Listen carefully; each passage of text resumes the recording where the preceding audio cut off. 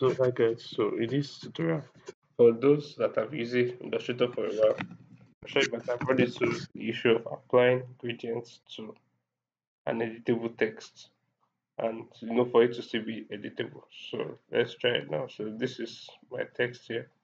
Currently still editable, but let's say what to apply a gradient to it.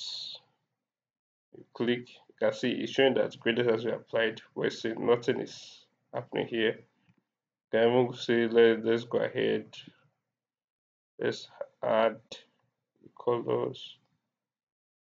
Let's just do this colors. Can see nothing is showing here. Let's just change this. Let's see. Can see nothing has happened here. Nothing has happened. But if you now like this text, convert it to outline, then click on the gradients. You can see the gradient has been applied.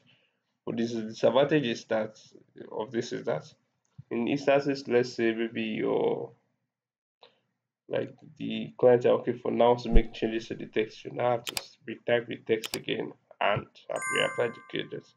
But there's a better way to do that. So let's just come here, let's undo it. So back to if I called it, yes, undo create outline. So as it's like this. So what you just need to do is you just need to come to window, uh,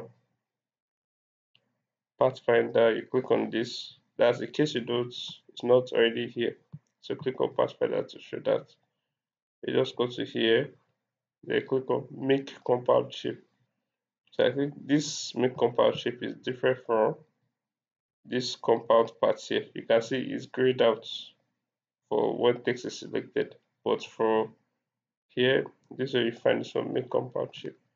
So you click on that, then now you can see you can apply the gradients. And the beautiful thing is that it is still editable with it applied. So that's an easy hack. Thanks for watching and see you in the next tutorial. So yes, hope you found the video useful, and if you liked it, I want to see more of this. So please subscribe to this channel, like and share with your friends. Thank you.